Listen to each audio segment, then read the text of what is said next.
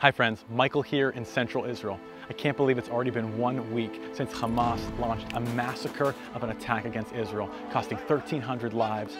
We all woke up earlier this week feeling like we woke up from a nightmare, couldn't even really believe the horror of what we had witnessed.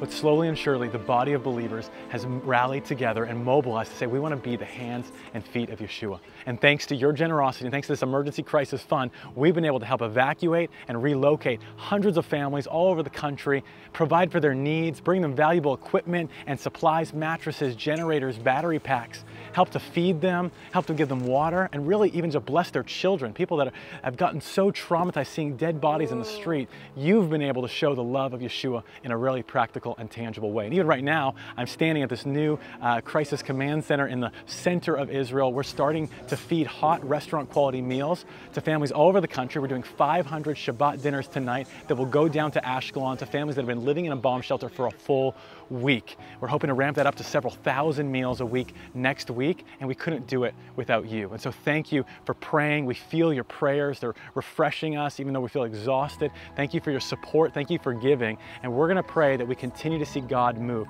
While it looks like on paper this is going to last a lot longer than we have expected.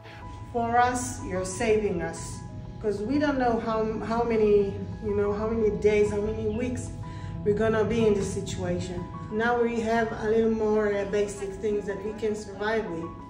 It's very important. Thank you. Yeah, stay safe. Yeah, stay safe. We're hopeful that we're going to use this as an opportunity to shine God's light in the midst of a dark situation.